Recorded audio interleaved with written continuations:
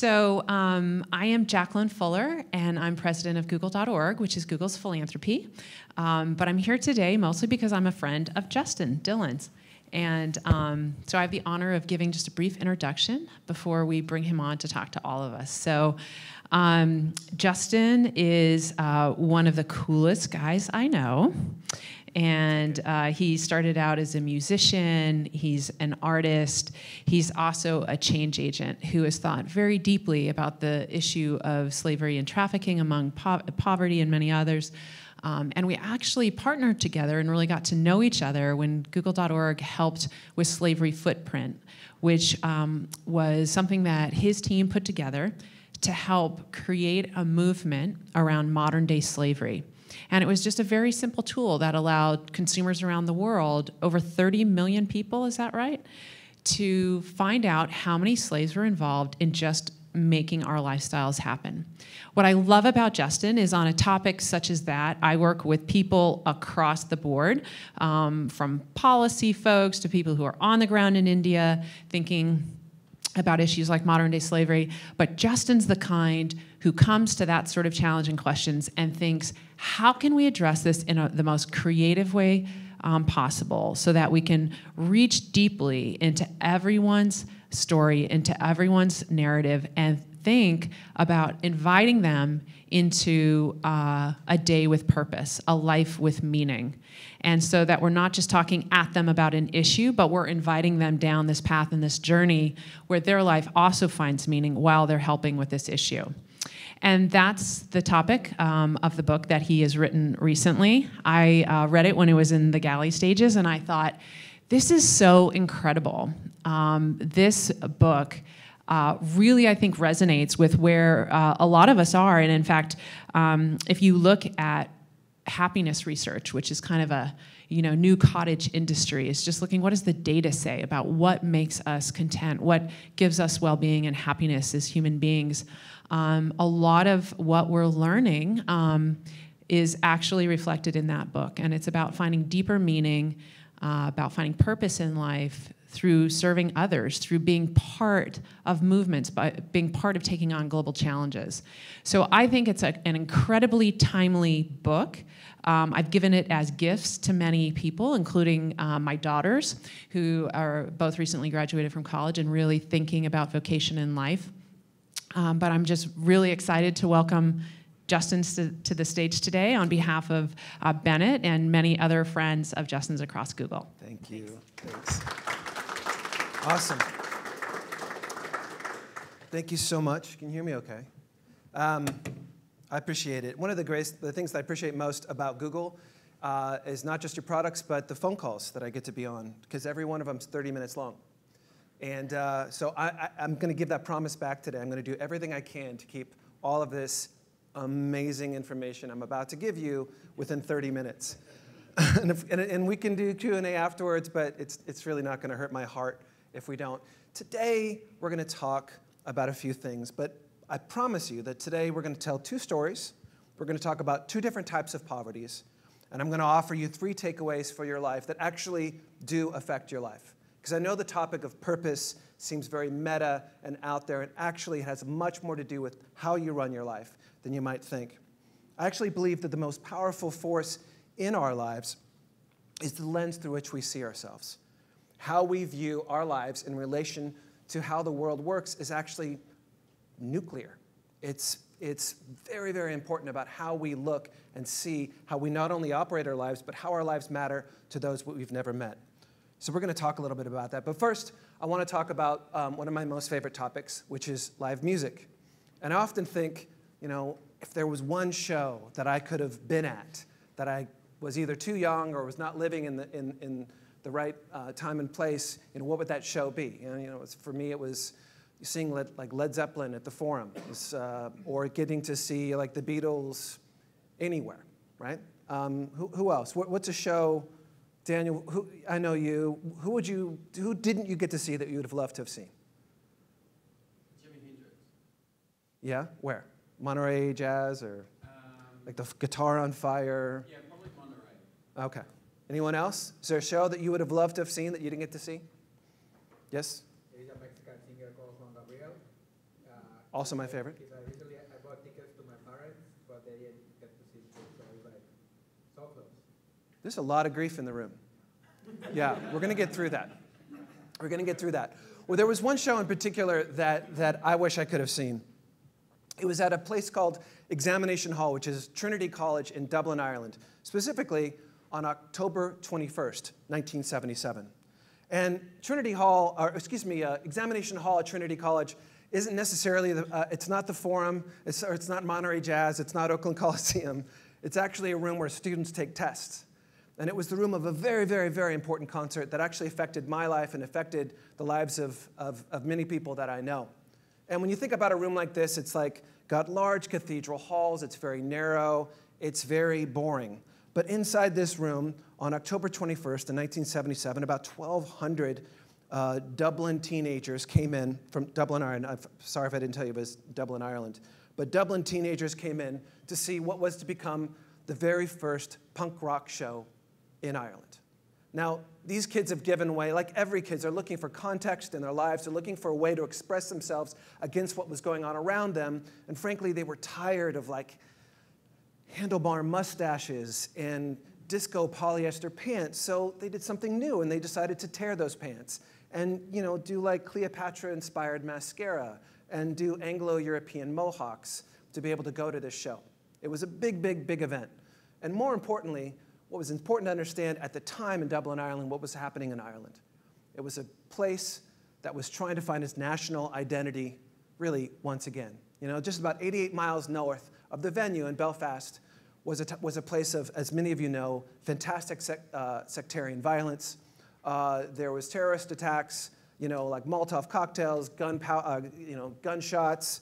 That was an average Tuesday for people in the north. So really, Ireland at this point was a place of trying to find itself through violence, through nationalism. I don't know if any of that sounds familiar to you at all. But inside this room, these students were trying to figure out who they were. And the band that was coming on stage in 1977 was a new punk band called The Clash.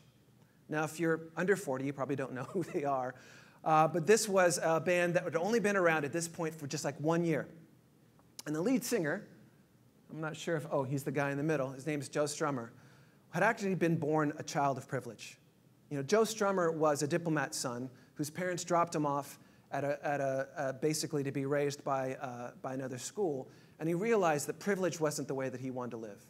So when he got out of high school, he started to living in the south side of London. He lived with the disenfranchised and the minorities and actually became an advocate in his own way. And his advocacy was to find a way to play music. And that's how the Clash got started.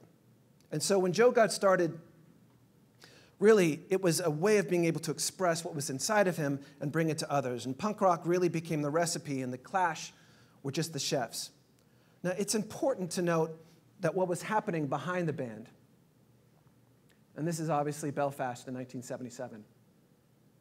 But this is a picture of the tour in which they were playing at this time on October 21st, 1977.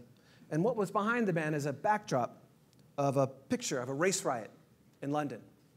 And this is where black communities were coming together to be able to stand up for their rights. And these disenfranchised minorities were really a big part of who Joe was standing up for and the Clash was standing up for. In fact, really what's interesting about the Clash is that they were a white band playing to white audiences about black music.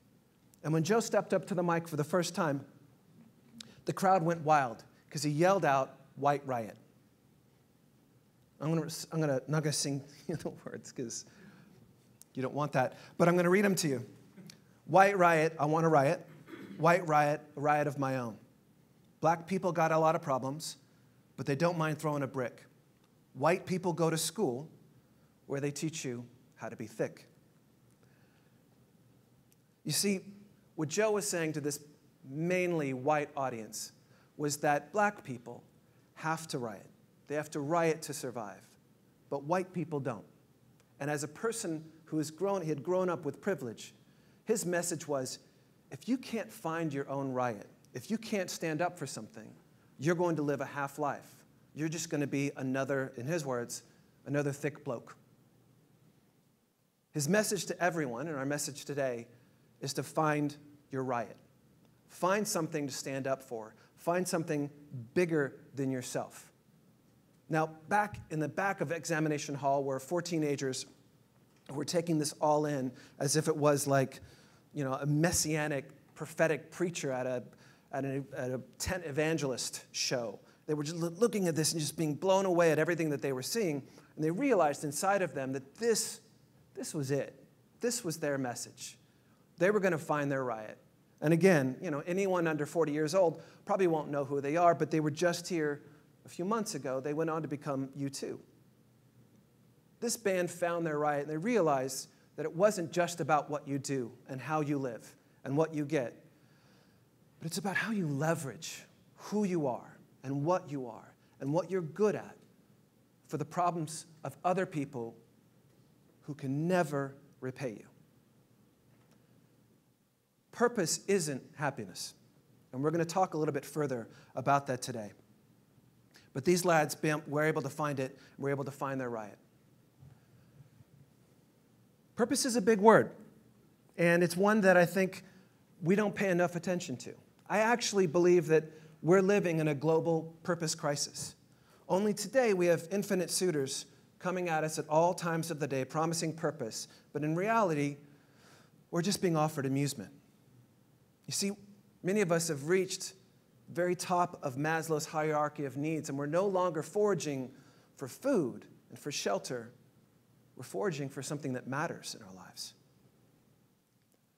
I think this guy said it best, that he who has a why can endure anyhow. And I actually believe that standing up for something that you want changed in the world is actually not noble or selfless or otherly or something to be respected. It's actually selfish, and it's actually survival. Because the only way that you're going to be able to find true purpose is to take on the problems of others. You see, in this equation, purpose is our why to live, not just our how. We're handling everything every day. The promise is how to be happy and healthy. And these are our how, but they're not our why. And the pursuit of happiness is pretty straightforward. It's found through acquiring and achieving. But how do we find our why? How do we find our purpose? I've had a book out for a few months, and, you don't really pay attention to the people who you don't know that read it. You pay attention to the people who you do know who read it. And specifically, you really pay attention to the people who you do know who haven't read it, because that's where it gets personal. And one person in particular, and I actually have to say, this friend of mine is someone, I won't say who he is, he's actually someone I kind of wrote the book for, like the archetype of the type of person. And he told me, he's like, this is great and all, but I've got bills to pay, and I've got kids to get through school, and I've got all the rest of it, and purpose and meaning, frankly, they sound otherly. They sound meta. I hear people tell me this all the time. It's like, yeah, eventually I'll buy a Tesla, but it's not for right now. That's what purpose is. It's a Tesla in most people's lives. This is because we think of an understanding that the why of our life, the pursuit of meaning, is somehow extra, something that we can figure out once we have our how, once we have everything that we feel like we need. There's lots of definitions for purpose, but this is the one that I find the most helpful. Purpose isn't how much you can give or what you can donate or what cause you're associated with. Listen to this. It's finding what the world needs from you. Finding out what the world needs from you. Here's the thing. Charity is going to tell you, and I've run one for 10 years, will tell you that the world needs you to give to support that. I actually don't believe that. They need you to give, and it's extremely important that we all support charities. But that's not purpose. You were designed to fix problems in the world. If you aren't fixing your own needs of just having to put a roof over your head and food on the plate, you're actually designed, and your purpose is to fix the needs and fix the problems of others. It's not ancillary. It's actually a big, big part of your why. So the point of my book and the point of my talk is to try to solve a lot of problems at once. What if we could change the world and improve our lives? You see, my friend who doesn't have time for this, he just needs to he's got problems in his life. Those are more important, and frankly, I don't argue with him. But he's missing out because he doesn't know what the world needs from him.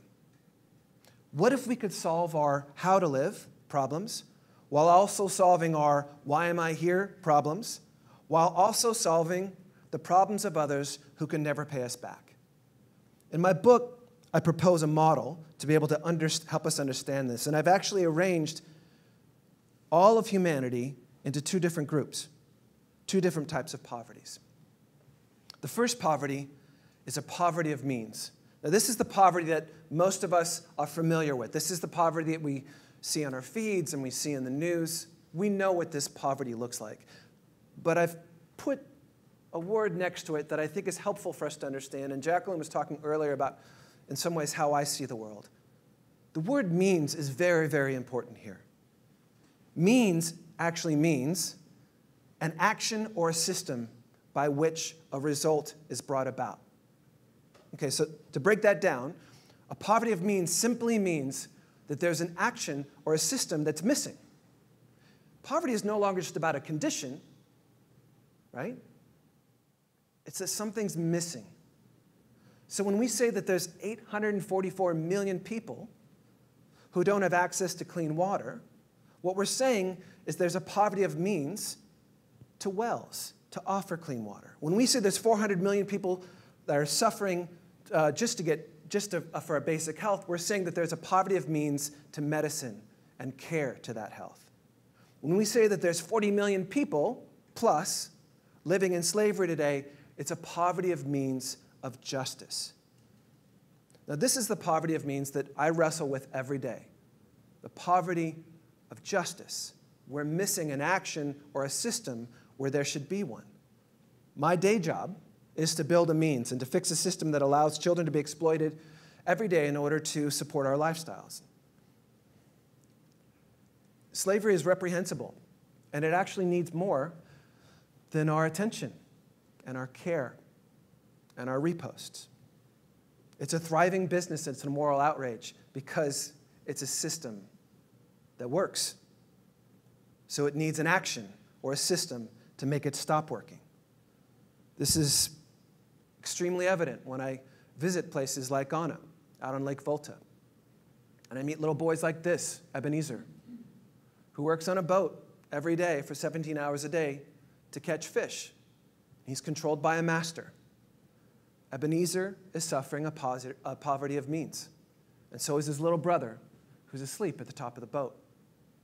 And when I talk to his master, who's in the red shirt, and I ask him, why is this little boy working and not in school, his answer to me is, if he doesn't work, I don't eat. I'm sorry, but that's also poverty of means. So you can get how slavery is a hot mess on this planet. And it needs more than just donations. It needs a system, and it needs an action to break it. And it's heartbreaking, but our breaking hearts aren't enough. It actually needs us to step in.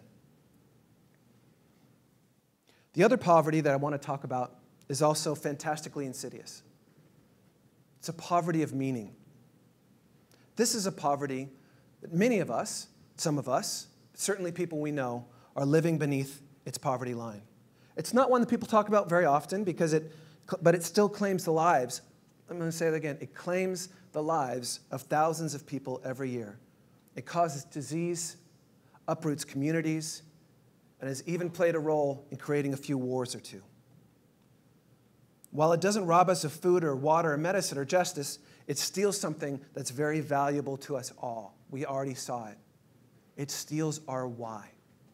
It takes away our why to live.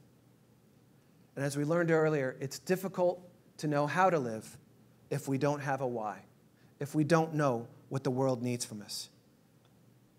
What's scary is that many of us are scraping by in our lives, unaware that this poverty is eating at our heels. And while it doesn't take nearly the amount of lives a year that the poverty of means takes, it's still lethal. We can see it, maybe not directly, but indirectly in the data, where 50% of people on social media between 18 and 34 feel ugly. And worthless and otherly. And 30% of those people feel extreme amounts of loneliness. In fact, 1 in 5 people in America feel extremely and debilitatingly lonely. And all the data that's coming out on loneliness is saying to us that is actually creating health problems, heart disease, diabetes. These things are connected. Meaning and health and wealth and how we live are all connected. If we don't know our why and we don't know what the world wants from us, in some ways we perish, not just existentially, literally perish. If anyone understands this existential and physical perishing best, it's Dr. Frankl. Dr. Frankl understood this need better than anyone because he wrote in his popular book, Man's Search for Meaning. If you read it, you'll learn that he was a psychiatrist. It's a very popular book. You might have already actually read it. He was a psychiatrist around World War II that ended up in a concentration camp. And he tasked himself to save the people who were killing themselves. And he knew, he could tell when someone was going to kill themselves because they started smoking their cigarettes. You see, cigarettes in concentration camps were currency. You didn't smoke them, you traded them for things you needed, like food or a day off from work. But when you started smoking, the only thing of value you have in your life, Dr. Frankl knew that they were close to committing suicide. And his primary argument with every one of them was that the world needed something for them. There was still something that the world needed from them. It was his main argument inside of a concentration camp to help people understand not just a poverty of means, but their own poverty of meaning. His message, like Joe's, is the same. The world wants something from you. The world wants your riot. It wants you to know. It wants to know what you care about and actually wants you to act on it. If we don't find our riot, we suffer, and the world around us misses a chance to improve.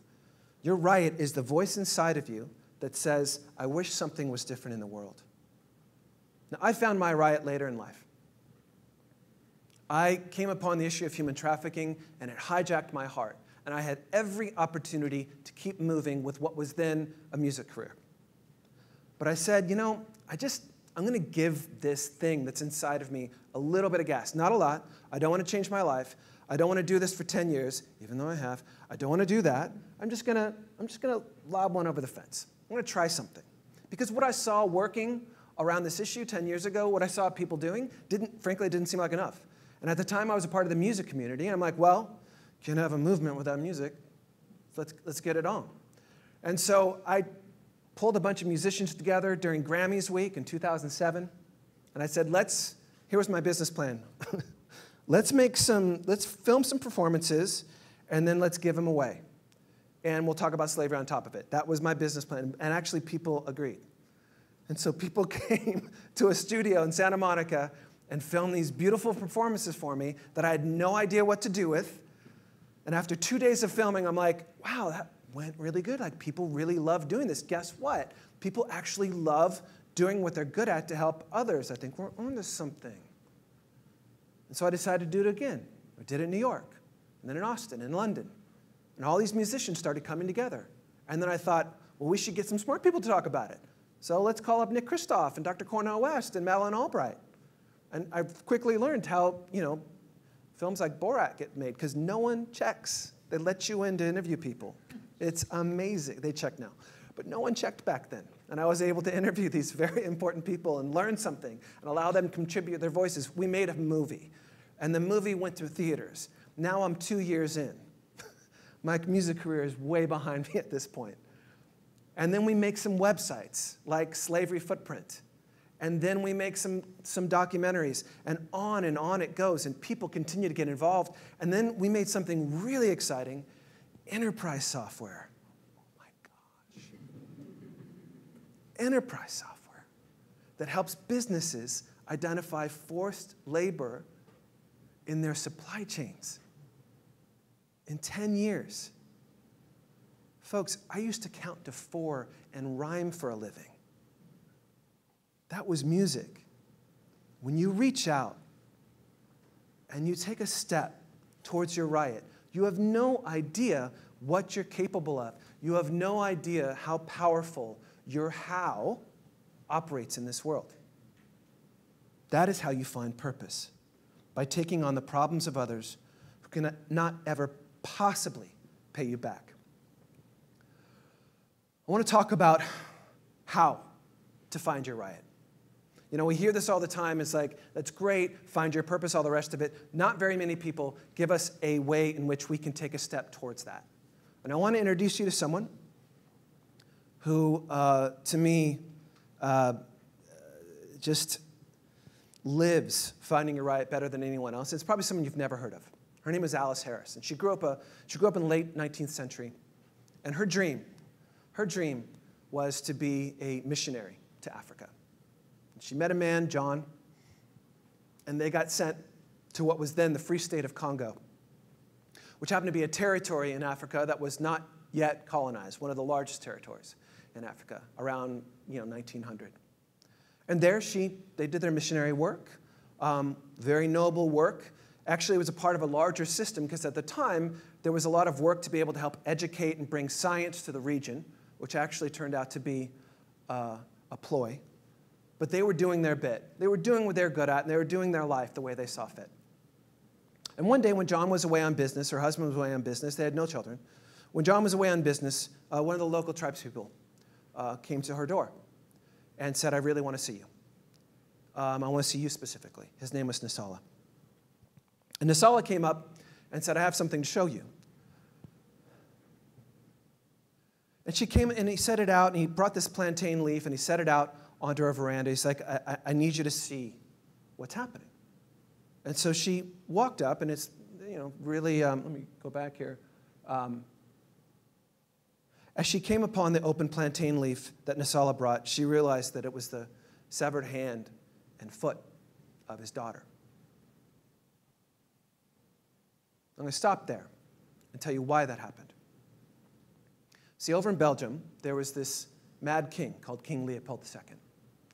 And he was very jealous of all the other leaders in Europe because everyone else got to colonize Africa and he didn't. And actually, colonization at this point in history, people were starting to look down on it. Slavery is kind of illegal-ish. And so he had to figure out a way to get his own land grab. So he created a company, basically an institute, that was able to go in and, quote-unquote, bring science and education to this entire region. But what it really was a ploy to be able to start pulling out the natural resources that were in the Congo. And he named it the Free State of Congo, believe it or not. And what he did was he set up a police force called the Force Publique, who would go out and take land from local tribespeople and then force them to work the land. And in fact, what they were really finding was one of the hottest commodities that was coming out of Congo at this time was rubber. And rubber was in big demand because bike tires and automobiles were just really getting started. And basically, what Leopold was doing was creating this illicit business in slavery and just making a fortune. But he was a total cheapskate.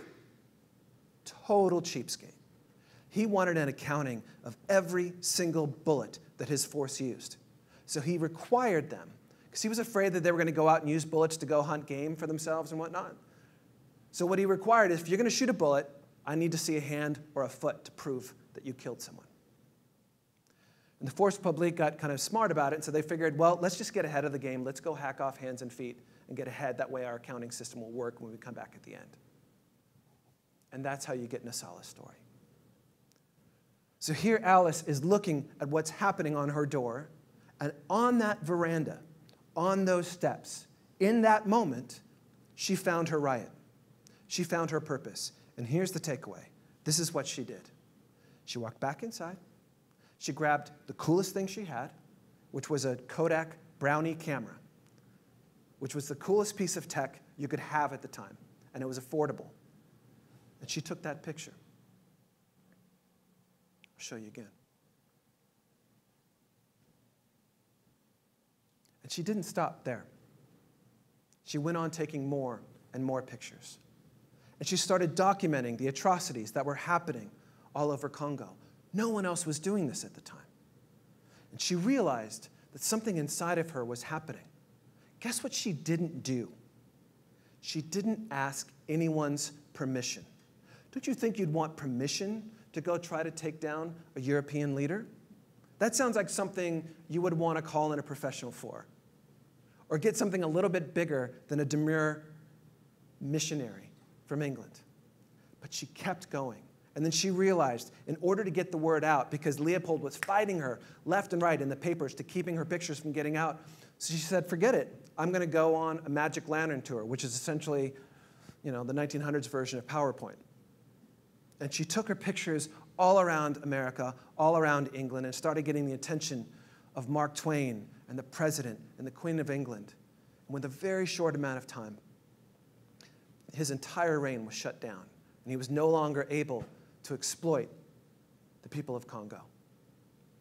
This one woman found her riot and took a step and was able to change an entire system, a poverty of means, purely because she was able to do something without permission.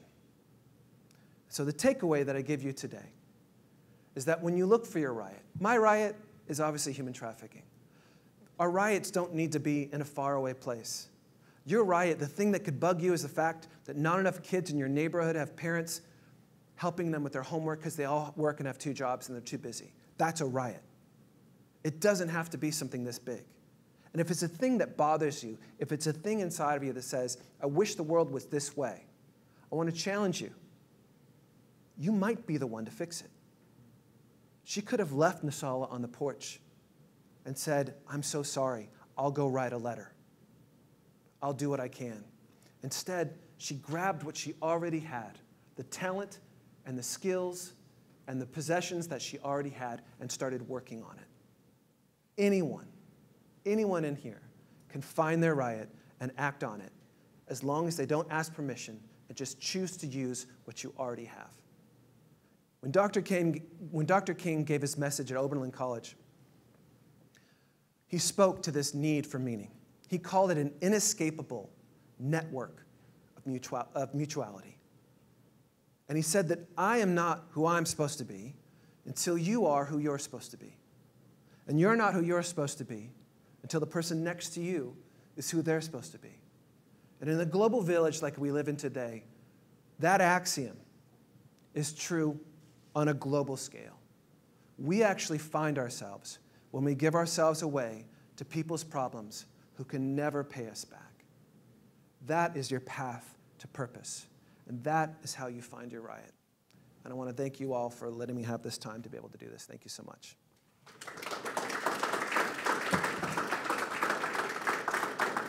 So, thank you. So Bennett is the one that set this up. Thank you so much.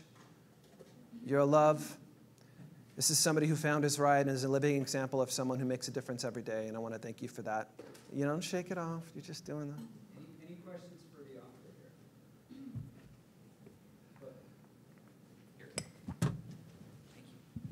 here? Thank you for coming and for the very inspiring talk. I wanted to get your perspective on kind of finding the right riot and kind of the analysis paralysis of waiting for the right one or just doing something. And it comes from the perspective of once life gives you a lot of training, sometimes it takes long to find something. As I say, this is really using the most leverage that I got. So I struggle a lot, and probably others, like sometimes I feel like I'm waiting kind of for that bigger thing, and the motivation for that is like, maybe it is wasted that I just help in some capacity that didn't use like all the unique skills and stuff that life had given me. So I just wanted to get your thoughts on how do you feel one can maybe go through that process where ultimately you end up using all of what you got, and how do you get there? Like, do you start very small and then grow to it, or do you, I don't know, keep on thinking on quote-unquote your strategy and your large-scale, high-impact, so on and so forth? So just curious how, or if you think, hey, maybe you shouldn't use all of your skill. It's okay just to underutilize maybe what life has given you, and it's also okay. So, yeah, those are great questions. I actually believe that change happens at small scale. Part of the thing about writing a book and putting movies out, it makes it seem really glamorous. And I'm fortunate to have my favorite person in the world, my wife, here today, and she can attest to you that there's just like very little glamour in trying to change the world. It is a million small steps in trying to make a difference, and also doing things that you are interested in but aren't necessarily good at. Does Google still have that thing where you 20 or 30% of time to work on things that really? Do you use it? Because, some great things have come out of that model. And I would argue that there's some very, very talented folks here. And if you've got that level and that wide of a berth of the opportunity to try things, I think you can create some wonderful things here with this network. But again, and I know it's weird to say this to Google, but I really do think you have to think small.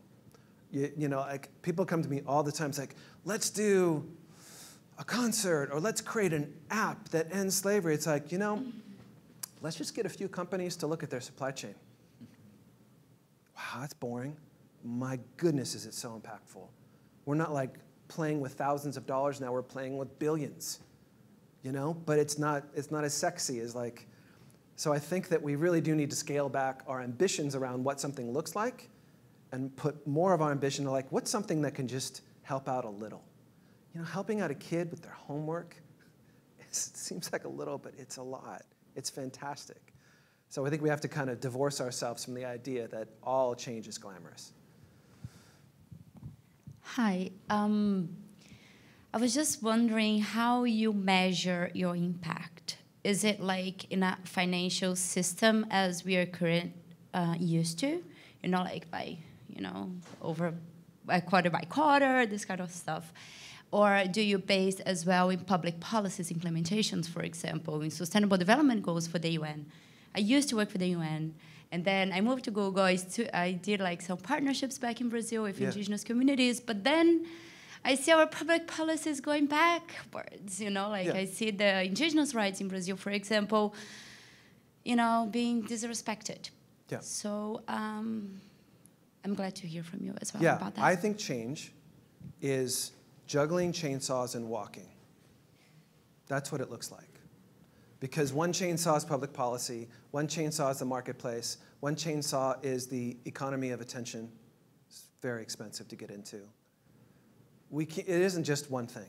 And the last 10 years, we've seen enormous growth, an enormous difference made around slavery. But I can't tell you how many rooms I've been in, important rooms, like,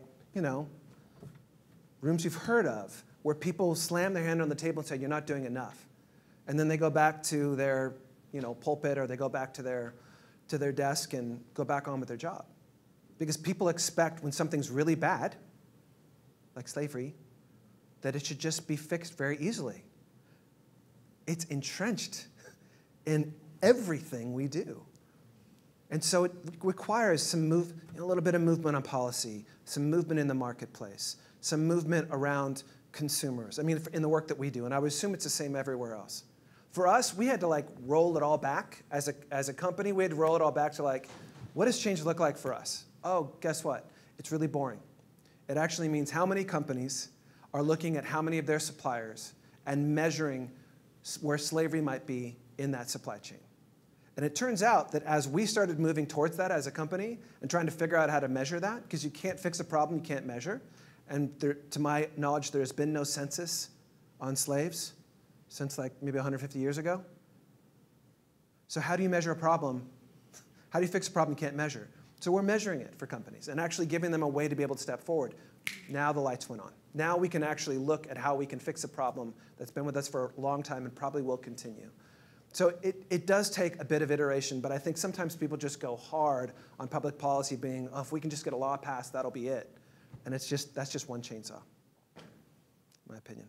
Did all of those weird metaphors help at all? Because I don't get the sense they did. We can sidebar. Yeah. Any other questions? So you talked about the supply chain for companies.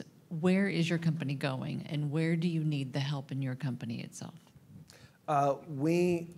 We just need as many companies using our software as possible.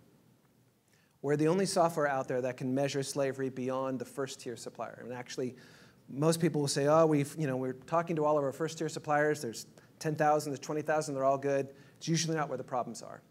We actually need to be able to use optics, the optics we provide, to be able to push beyond tier 1 and understand where the problems are and get those relationships between buyer and seller to kind of push further and change behavior in the supply chain. And we're seeing it happen at a very large scale. But it is going to take the coalition of the willing, so to speak, in the marketplace to all work together. And in a competitive marketplace where one company doesn't want to share their secrets, this isn't something you want to. I'd like for people to be competitive on slavery, but competitive on knowing where it is and ending it. That's the best way to be competitive on this. Yeah. Thank you, everyone, for coming. Thanks, everyone who are watching. If you want to get there's some books in the back. There's books online, A Selfish Plan to Change the World. Thanks, man. Thank you, Justin. Thank you.